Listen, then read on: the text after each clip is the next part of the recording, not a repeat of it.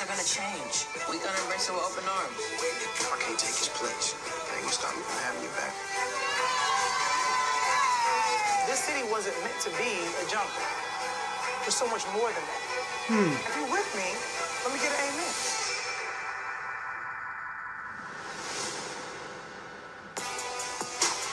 Okay. Okay. As I said before, I've never seen the show.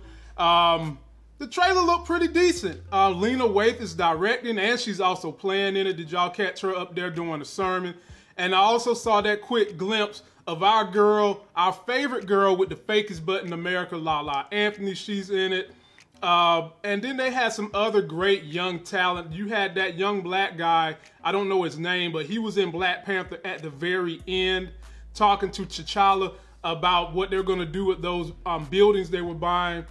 It looks like a show that's got a lot of drama. You've seen where they're having some violence in their community and they don't trust the police. Somebody was getting married, so it looks like you've got a good family story dynamic. I'm gonna check it out, man. I might just start from season 3. Someone in the comment section, please convince me why I should go back and watch the first 2 seasons. Now, I rocks with Showtime. Showtime has some of my favorite shows, man. Ray Donovan, Homeland, just to name a few. Showtime be putting out some good shows.